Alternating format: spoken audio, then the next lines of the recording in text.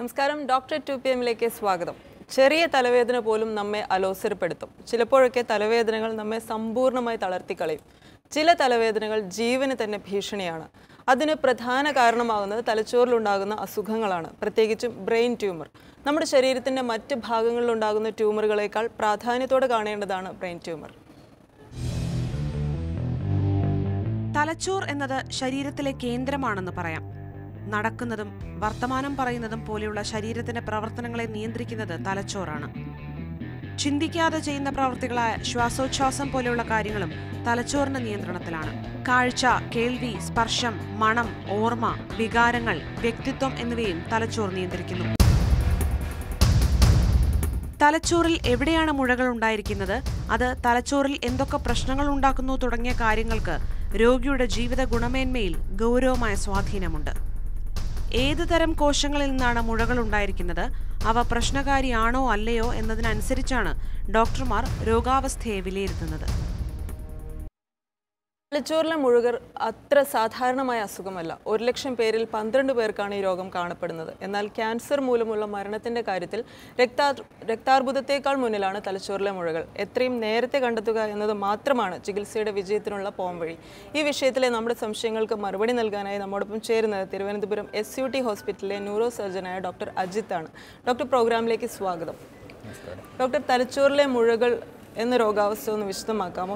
എത്ര വിധം മുഴകളാണ് ഉള്ളത്, ഏതൊക്കെ ടൈപ്സ് ആണ് ഉള്ളത്?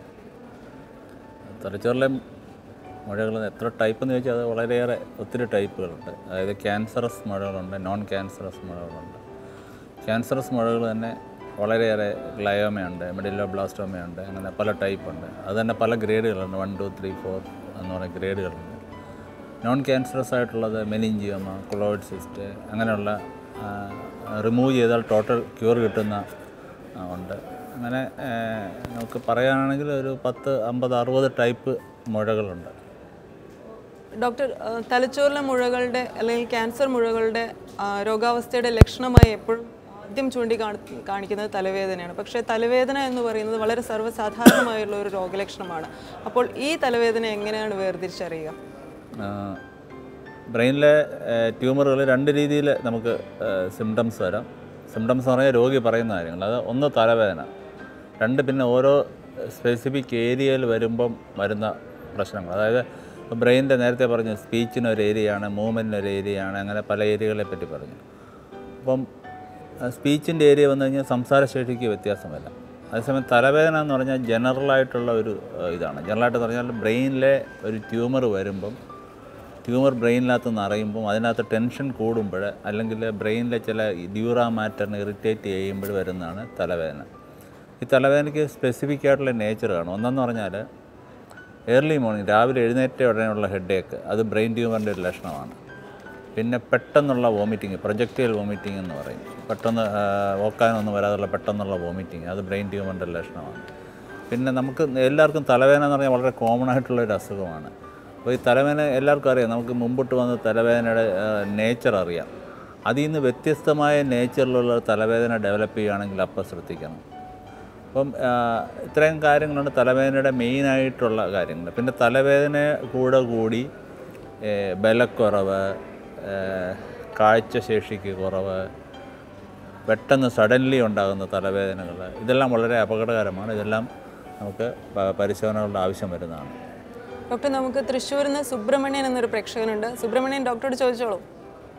Good evening. ഗുഡ് ഈവനിങ്, പറയൂ. എനിക്ക് 60 വയസ്സ് പ്രായമുണ്ട്. പറയൂ. ഞാൻ കഴിഞ്ഞ സെപ്റ്റംബർ 2-ന് 2016 സെപ്റ്റംബർ 2-ന് മഞ്ചിയോമ എന്ന് പറഞ്ഞ അസുഖമാണെന്ന് പറഞ്ഞു ഡോക്ടർ. ആരെ? മഞ്ചിയോമ. മെനിഞ്ചിയോമ. മെനിഞ്ചിയോമ അത് അസുഖമാണെന്ന് പറഞ്ഞു. അങ്ങനെ ഓപ്പറേഷൻ കഴിഞ്ഞിരുന്നു. 2-3 ഇതുണ്ടായിരുന്നു അവിടെ, കായ പോലെ. അത് എടുത്തു കളഞ്ഞു. അത് എടുത്തു കളഞ്ഞു. എടുത്തു കളഞ്ഞിട്ട് ഇപ്പോ 1 വർഷം കഴിഞ്ഞു. ഈ എന്റെ മറ്റേ റൈറ്റ് സൈഡിൽ നിന്നാണ് സ്കൾ പൊട്ടിച്ചിട്ട് അത് എടുത്തു കളഞ്ഞത്. പറയൂ. അപ്പൊ ഇത് കളഞ്ഞു കഴിഞ്ഞിട്ട് ഇപ്പോ ആ സൈഡിൽ കംപ്ലീറ്റ് ഇങ്ങനെ വെള്ളം ഇങ്ങനെ കെട്ടി നിൽക്കുകയാണ്, ഒരു സൈഡിൽ ഇങ്ങനെ ആയിട്ട്. അന്ന് അസുഖം ഉണ്ടായിരുന്ന സമയത്ത് തന്നെ ആ ബുദ്ധിമുട്ട് ഇപ്പൊ മാറി. പക്ഷെ ഇപ്പൊ ഇതൊരു ബുദ്ധിമുട്ടായി തീർന്നിരിക്കും എനിക്ക്. അത് സാധാരണ ഇത് നമ്മൾ ബ്രെയിൻ ട്യൂമർ മെനിഞ്ചിയോമ എന്ന് പറഞ്ഞാൽ ഒരു ക്യാൻസർ അല്ലാത്തൊരു ട്യൂമറാണ്. അത് എടുത്ത് കളഞ്ഞിട്ടുണ്ടെങ്കിൽ അതൊരു ടോട്ടൽ ക്യൂറാണ്. പക്ഷേ അതെടുക്കുമ്പോൾ നമ്മുടെ ബ്രെയിനകത്ത് പല കവറിങ് ഉണ്ട്. ബ്രെയിനിൻ്റെ സ്കളുണ്ട്, ഡ്യൂറാമാറ്റർ ഉണ്ട്, സ്കാൽപ്പ് ഉണ്ട്. അപ്പോൾ ഡ്യൂറാമാറ്ററിനകത്ത് ബ്രെയിനിൻ്റെ ഒരു സർക്കുലേറ്റിംഗ് ഫ്ലൂയിഡ് ഉണ്ട്, CSF എന്ന് പറയുന്നത്. അപ്പോൾ ചിലപ്പോൾ അത് നമ്മൾ ഇതെടുത്ത് കളയുമ്പോഴത്തേക്ക് നമ്മൾ റിക്കറൻസ് വരാതിരിക്കാൻ വേണ്ടി ഈ ഡ്യൂറാമാറ്റർ മുഴുവൻ എടുത്ത് കളയുമായിരിക്കും. അപ്പോൾ അതിൽ ചിലപ്പോൾ ചെറുതായിട്ടുള്ള ലീക്ക് വന്നിട്ടായിരിക്കും ഫ്ലൂയിഡ് വന്ന് കളക്ട് ചെയ്യുന്നത്. അതിനാദ്യം നമുക്ക് മരുന്നുകൾ കഴിച്ചു നോക്കാം. പല മരുന്നുകളുണ്ട് ഇതിൻ്റെ പ്രൊഡക്ഷൻ കുറയ്ക്കുന്നത്. അല്ലെങ്കിൽ മറ്റേതിനേക്കാൾ അത്ര കോംപ്ലക്സ് അല്ലാത്തൊരു സർജറി കൊണ്ട് അത് പരിഹരിക്കാവുന്നതേ ഉള്ളൂ. അത് ഈ വെള്ളം കെട്ടി നിൽക്കുന്നു തോന്നുന്നുണ്ടെങ്കിൽ അത് പരിഹരിക്കാവുന്ന കാര്യമേ ഉള്ളൂ. നിങ്ങൾ സർജറി ചെയ്ത ഡോക്ടറെ തന്നെ ചെന്ന് കാണുക.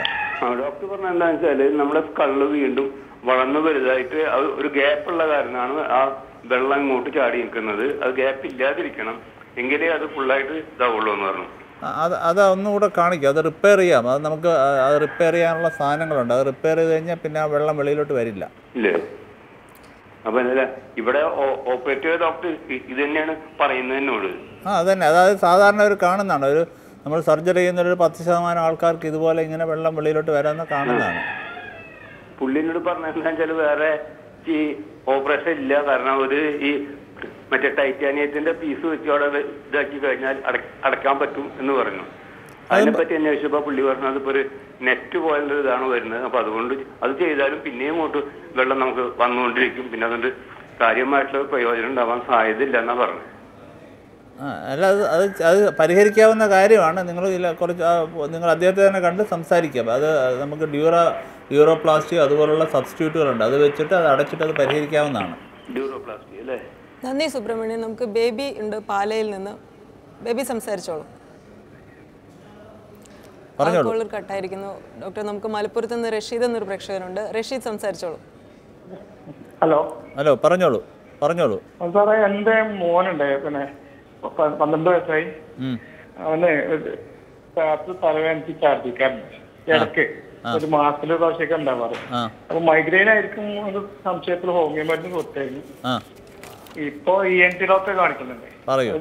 എന്തായിരിക്കും ഇത് കാരണം എന്നത് വ്യക്തമായിട്ടുണ്ട്.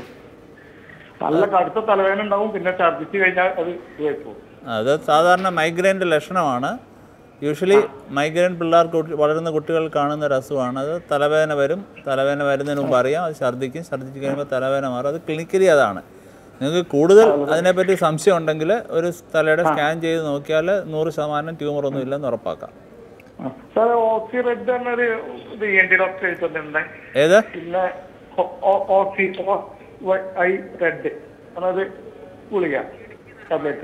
അതിന് മൈഗ്രെയിൻ എന്ന് പറഞ്ഞാൽ സാധാരണ കോമൺ ആയിട്ടുള്ള അസുഖമാണ്. അതിനുള്ള ഗുളികളായിരിക്കും എഴുതി തന്നത്. ENT ഡോക്ടറെ കാണിച്ചാൽ മതി. ഡോക്ടർ, ഇടുക്കിയിൽ നിന്ന് മായ എന്നൊരു പ്രേക്ഷകയുണ്ട്. മായ സംസാരിച്ചോളൂ. ഡോക്ടർ ചോദിച്ചോളൂ. ചോദിച്ചോളൂ. ഡോക്ടർ, എനിക്ക് തലവേദനയാണ്. സ്ഥിരമായിട്ട് എന്നും ഉണ്ട് തലവേദന. കണ്ണിന് ചകിട് തലവേദന. അപ്പൊ കണ്ണിൽ കൂടെ വെള്ളവും വരുന്നുണ്ട്. മൊത്തത്തിൽ നല്ല ഇങ്ങനെ ഇടയ്ക്ക് മരപ്പ് പോലെ തോന്നാറുണ്ട് ഉച്ചി ആയിട്ട്. അത് എന്തെങ്കിലും ഇതുകൊണ്ടാണോ?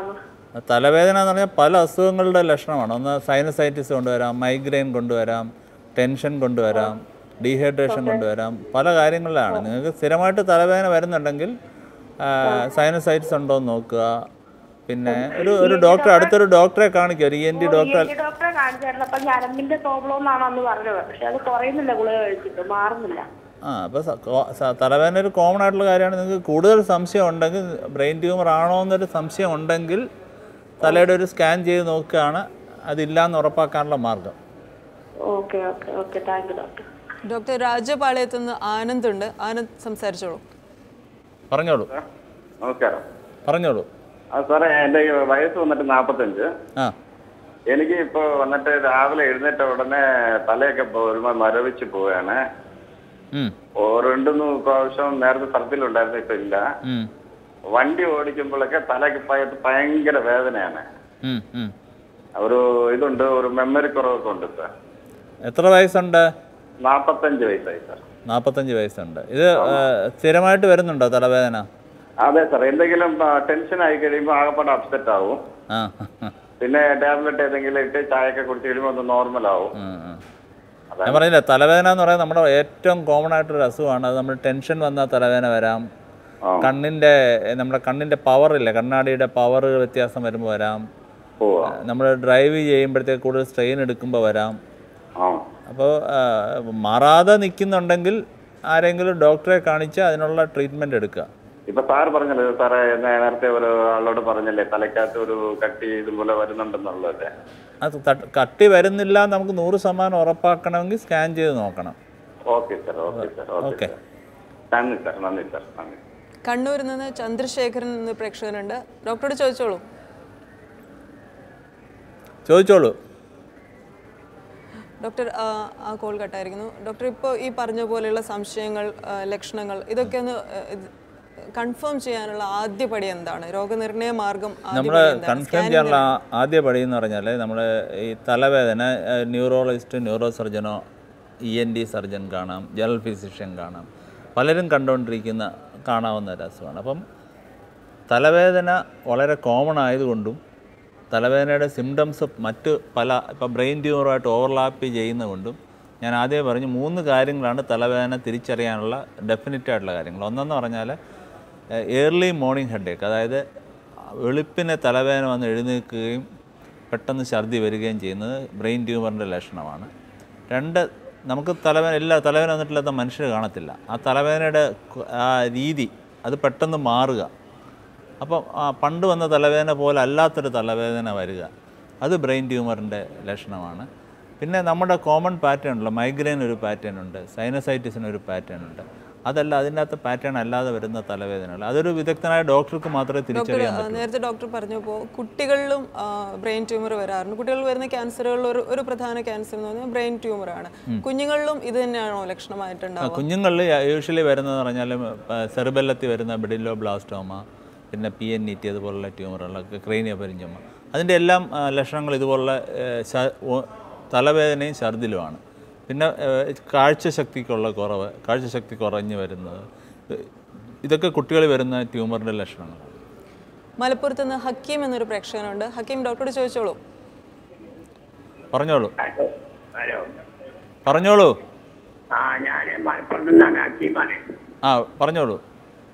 ഞാൻ സാറേ RCC-യിൽ 2016 സെപ്റ്റംബറിൽ രജിസ്റ്റർ കഴിഞ്ഞ് പോന്ന തൊണ്ടയിൽ ക്യാൻസർ ഉണ്ടായിരുന്നു. ഇപ്പൊ 3 മാസം ഇപ്പൊ അവിടെ ചെക്കപ്പിന് പോകാറുണ്ട്.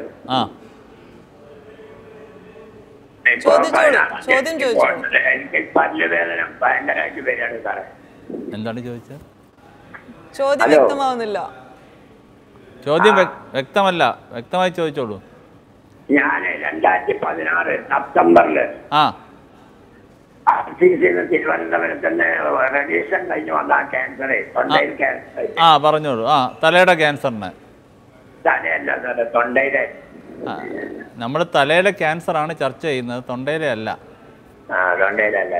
അപ്പൊ എനിക്ക് പല്ലുവേദന അതിന്റെ കാരണത്താലുണ്ട്, അതൊന്നും അറിയാൻ വേണ്ടി ചോദിച്ചു. ശരി. ഡോക്ടർ, മറ്റൊരു കോളുണ്ട്. ആലുവയിൽ നിന്ന് തസ്മിയാണ്. ഡോക്ടർ ചോദിച്ചോളൂ. തസ്മി, കേൾക്കാമോ? ചോദിച്ചോളൂ. ഡോക്ടർ, എന്റെ മകൾക്ക് വേണ്ടിയിട്ടാണ്. പറഞ്ഞോളൂ. അവൾക്ക് ഇപ്പൊ 22 വയസ്സായി.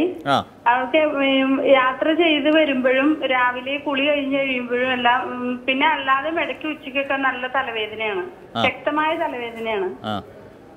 തലവേദന വന്നു കഴിഞ്ഞിട്ടുണ്ടെങ്കിൽ നല്ല ശക്തമായിട്ട് തല ഇങ്ങനെ അമർത്തി പിടിക്കുക, പിന്നെ കുറച്ചു നേരം ഉറങ്ങി കഴിഞ്ഞ് എഴുന്നേറ്റ് കഴിയുമ്പോ അത് ശരിയാവും. നമ്മൾ കേട്ടെടുത്തോളം അത് മൈഗ്രെയിനോ ടെൻഷൻ ഹെഡേക്കോ ആയിരിക്കും, പേടിക്കേണ്ട കാര്യമില്ല. ഇല്ല. ആളിപ്പോ പ്രഗ്നന്റ് ആണ്. അപ്പൊ നമുക്ക് അതിന് വേറെ മരുന്നുകളൊന്നും അതിന് ചെയ്യാൻ പറ്റൂലല്ലോ. മരുന്നുകൾ നിങ്ങൾ ഒരു ന്യൂറോളജിസ്റ്റിനെ, ന്യൂറോ സർജനെ കണ്ടിട്ട് എന്താണ് അതിനുള്ള മരുന്നുകളെന്ന് വാങ്ങിച്ച് കുറച്ച് മരുന്നുകൾ കഴിക്കുകയും ടെൻഷൻ അവോയ്ഡ് ചെയ്യുകയും കുറച്ച് റിലാക്സ് ചെയ്യുമ്പോഴൊക്കെ മാറുന്നതേ ഉള്ളത്. പേടിക്കേണ്ട കാര്യം. ഹോമിയോ മരുന്ന് കഴിച്ചുകൊണ്ടിരിക്കുന്നുണ്ട്. ഞാൻ ഹോമിയോ ഡോക്ടർ അല്ല, എനിക്ക് അതിനെപ്പറ്റി അറിയത്തില്ല. ഡോക്ടർ, നമുക്ക് കൂടുതൽ പ്രേക്ഷകരുടെ കോളും കൂടുതൽ കാര്യങ്ങളും സംസാരിക്കാനുണ്ട് ഒരു ഇടവേളയ്ക്ക് ശേഷം.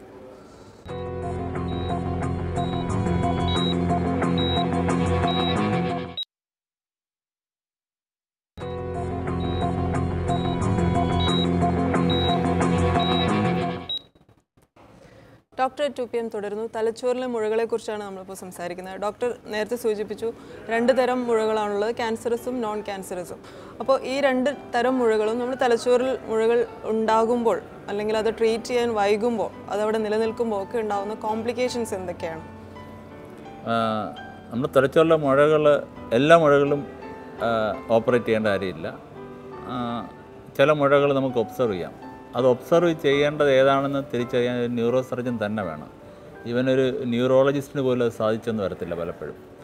അപ്പം ഒരു മുഴ ഉണ്ടെങ്കിൽ അത് ന്യൂറോ സർജനെ കാണിച്ചിട്ട് അത് ഏത് തരം മുഴയാണ്, നമുക്ക് ഇമേജ് ചെയ്ത് കഴിഞ്ഞാൽ അത് ഏത് തരം മുഴയാണെന്ന് 100% പറയാനൊക്കത്തില്ല. പലതും അതിനകത്ത് ബയോപ്സി വേണ്ടി വരും. സാധാരണ ഇത് ബ്രെയിൻ ട്യൂമർ ബയോപ്സി ചെയ്യാറില്ല. ബ്രെയിൻ ട്യൂമർ തുറക്കുമ്പോൾ തന്നെ അത് മുഴുവനായിട്ട് എക്സസൈസ് ചെയ്യുകയാണ് ചെയ്യുന്നത്. അപ്പം ബ്രെയിൻ ട്യൂമർ ഏർലി സ്റ്റേജിൽ സർജറി ചെയ്യുന്നത് വളരെ എളുപ്പമാണ്. വളരെ വലുതായി ഒരു പ്രശ്നമായി കഴിഞ്ഞ് ഓപ്പറേഷൻ ചെയ്യുന്നതിൻ്റെ മോർബിഡിറ്റി ഏർലി സ്റ്റേജിൽ ചെയ്യുന്നതിനേക്കാളും കൂടുതലാണ്. അപ്പോൾ അതുകൊണ്ട് തലച്ചോറിലെ ഓപ്പറേഷൻ എന്ന് പറയുമ്പോൾ നമ്മൾ ശരീരത്തിലെ മറ്റു ഭാഗങ്ങളിൽ നടത്തുന്ന സർജറിയെ പോലെയല്ല. ആളുകൾ ഏറ്റവും അധികം ഭയക്കുന്ന ഒന്നാണ് തലയിലുണ്ടാകുന്ന സർജറി എന്നുള്ളത്. അപ്പോൾ അതൊന്ന് വിശദമാക്കാം. അത് തലച്ചോറിലെ സർജറി മാത്രമല്ല, ഒരു ചെറിയ ഹെർണിയ പോലും നമുക്ക് ഭയമുണ്ടാക്കുന്നു. കാരണം ഇപ്പം എന്നെ സംബന്ധിച്ചിടത്തോളം നിങ്ങളെ സംബന്ധിച്ചിടത്തോളം നമ്മുടെ ശരീരത്തിൽ ഒരു മുറിവുണ്ടാകുന്ന നമുക്ക് വളരെ പേടിയുള്ളൊരു കാര്യമാണ്. പക്ഷേ അതൊരു വിദഗ്ധനായ ഡോക്ടറാണ്, 10-20 വർഷം ഇതിനകത്ത് പരിശീലനം നേടി കഴിവുള്ളൊരു ഡോക്ടറാണ് അത് ചെയ്യുന്നത്. അപ്പോൾ രണ്ടാമത്തെ കാര്യം, ഇതിൻ്റെ പഴയ പുതിയ അനസ്തേഷ്യ അതുപോലുള്ള കാര്യങ്ങളിപ്പം വളരെ അഡ്വാൻസ്ഡ് ആണ്. യൂഷ്വലി പണ്ടത്തെ പോലെ പണ്ട് ബ്രെയിൻ ട്യൂമർ സർജറി എന്ന് കഴിഞ്ഞാൽ മരണത്തിന് ഇക്വലൻ്റ് ആയിരുന്നു. ഇന്നിപ്പം ബ്രെയിൻ ട്യൂമർ സർജറി ചെയ്ത് കഴിഞ്ഞാൽ വളരെ വളരെ അപൂർവമായിട്ടേ അതുപോലുള്ള സംഭവം, വളരെ വളരെ അപൂർവമായിട്ട്. പിന്നെ ചെറിയ ചെറിയ കോംപ്ലിക്കേഷൻസ് ഉണ്ടാകാം. പക്ഷേ ഇന്നത്തെ ഒരു 50-60 അല്ലെങ്കിൽ 70% ബ്രെയിൻ സർജറീസും കുഴപ്പമില്ലാതെ പോകുന്നതാണ്. അപ്പോൾ അത് ഡോക്ടറോട് ചോദിച്ച് മനസ്സിലാക്കണം എന്തെല്ലാം കുഴപ്പം ഉണ്ടാകാൻ സാധിക്കും. ഇപ്പോൾ കുഴപ്പങ്ങളാണ് നമ്മളുടെ ഇതിനേക്കാളും കൂടുതലെങ്കിൽ നമുക്കത് കൂടുതൽ ആലോചിക്കേണ്ടി വരും. അതേസമയം കുഴപ്പമില്ലാതെ ചെയ്യാൻ പറ്റുന്ന സർജറികൾ ചെയ്യുന്നതാണ് നല്ലത്. ശരി ഡോക്ടർ, നമുക്ക് ആലപ്പുഴയിൽ നിന്ന് സാബു എന്നൊരു പ്രേക്ഷകനുണ്ട്. സാബു, ഡോക്ടറോട് ചോദിച്ചോളൂ. സാബു, കേൾക്കാമോ? പറഞ്ഞോളൂ. ഹലോ, കേൾക്കുന്നുണ്ട്. പറഞ്ഞോളൂ. നമസ്കാരം ഡോക്ടർ. നമസ്കാരം. ഞാൻ സാബു പല്ലനെന്നാണ് സംസാരിക്കുന്നത്. പറഞ്ഞോളൂ. എനിക്ക് വളരെ ചെറുപ്പം മുതലേ തലവേദന വരുന്ന ഒരാളാണ് ഞാൻ. പറഞ്ഞോളൂ. പിന്നെ എനിക്ക് രാവിലെ ഉറക്കത്തിൽ നിന്ന് എഴുന്നേൽക്കുന്ന സമയത്താണ് തലവേദന ആരംഭിക്കുന്നത്. ചില സമയങ്ങളിൽ ഞെട്ടി ഉണരുന്ന ഒരു അവസ്ഥയാണ്. ഞെട്ടി ഉണരുക, ആ ഉണർന്നതിൽ തലവേദന ഉണ്ടാവും. തലവേദന എന്ന് പറയുമ്പം സാധാരണ തലവേദനയുള്ള ഈ തലവേദനയോടുകൂടി ഞാൻ മരണപ്പെട്ടു പോകുന്ന വിവരം സംശയിക്കുന്ന പേടിക്കത്തക്ക രീതിയിൽ അത്രയ്ക്ക് അസഹനീയമായ വേദനയായിരിക്കും തലക്ക്. പറഞ്ഞോളൂ. തലയുടെ വശങ്ങളിൽ ചിലപ്പോൾ ഇടതുവശമായിരിക്കും, ചിലപ്പോൾ വലതുവശമായിരിക്കും, ചിലപ്പോൾ ചില സമയങ്ങളിൽ 2 വശത്തും വേദനയുണ്ടാവും. പിന്നെ ആ സമയത്ത് ഡോക്ടർമാരും കാണിച്ചിട്ടില്ല? കാണിച്ചിരുന്ന ഒരു 1-2 പേര് പറഞ്ഞു. ഒരു ഡോക്ടറെ കാണിച്ചപ്പോൾ മൈഗ്രൈൻ്റെ ആണ് എന്ന് പറഞ്ഞു. സ്കാൻ ചെയ്ത് നോക്കിയായിരുന്നു? തലയുടെ സ്കാൻ വല്ലതും ചെയ്ത് നോക്കിയായിരുന്നു? സ്കാനൊന്നും ചെയ്തിട്ടൊന്നുമില്ല. ഏതായാലും ഇത്രയും നാള് നിൽക്കുന്ന തലവേദന ആയതുകൊണ്ട് ഒന്ന് സ്കാൻ ചെയ്ത് നോക്കുക. ചിലപ്പോൾ സൈനസൈറ്റിസ് അതുപോലുള്ള അസുഖങ്ങളായിരിക്കും. ബ്രെയിൻ ട്യൂമർ ആണെങ്കിൽ വളരെ വർഷങ്ങളായിട്ട് അതേപടി നിൽക്കാറില്ല. ബ്രെയിനിൽ ട്യൂമർ ഉണ്ടെങ്കിൽ അത് വളർന്നു വന്ന് അതൊരു പ്രശ്നത്തിലോട്ട് മാറും. ഇത്രയും നാളായിട്ടുള്ള തലവേദന ആയതുകൊണ്ട് അത് ഇതുപോലുള്ള മൈഗ്രെയിനോ സൈനസൈറ്റിസിൻ്റെയോ അതുപോലുള്ള എന്തെങ്കിലും തലവേദന ആയിരിക്കും. അതെ, ശരി. അതെ, അപ്പം ഇത് തന്നെയാണ്. അപ്പം വെട്ടം കാണുക, പിന്നെ നമുക്ക് സൗണ്ട് കേൾക്കുന്നതിനൊക്കെ ഭയങ്കര ബുദ്ധിമുട്ടാണ്. അപ്പം ദേഷ്യമൊക്കെ സംഭവിക്കാറുണ്ട്. പിന്നെ ഈ പറഞ്ഞതുപോലെ തുടർന്ന് ഉറങ്ങി തെളിഞ്ഞു കഴിയുമ്പോഴത്തേക്കും അന്ന് ചിലപ്പോൾ രാവിലെ വരുന്ന ആ വേദന വൈകിട്ട് 6 മണി 7 മണി വരെയൊക്കെ നിൽക്കാറുണ്ട്. ഞാൻ പറഞ്ഞില്ല, അത് ചിലപ്പോൾ മൈഗ്രെയിൻ്റെ തലവേദന ആയിരിക്കും. അതിന് നമ്മൾ ഒരു വിദഗ്ധനെ കണ്ട്, ഒരു ന്യൂറോ സർജനെ കണ്ടിട്ട് നിങ്ങൾ അതിൻ്റെ കണ്ടിന്യൂസ് ആയിട്ട് മരുന്ന് കഴിക്കേണ്ടി വരും. പിന്നെ ചില കാര്യങ്ങൾ, ഇതിൻ്റെ പ്രൊവോക്കിംഗ് ആയിട്ടുള്ള കാര്യങ്ങളുണ്ട് ഈ മൈഗ്രെയിന്. ആ പ്രൊവോക്കിംഗ് ആയിട്ടുള്ള കാര്യങ്ങൾ അവോയ്ഡ് ചെയ്യേണ്ടി വരും. അങ്ങനെ നമുക്കൊരു വളരെ ശ്രദ്ധിച്ചുള്ള ചികിത്സ വേണം ഇത്രയും പഴകിയ തലവേദന ആയ സ്ഥിതിക്ക്. ഡോക്ടർ, നമുക്കൊരു ഇടവേളയ്ക്ക് സമയമായിരിക്കുന്നു.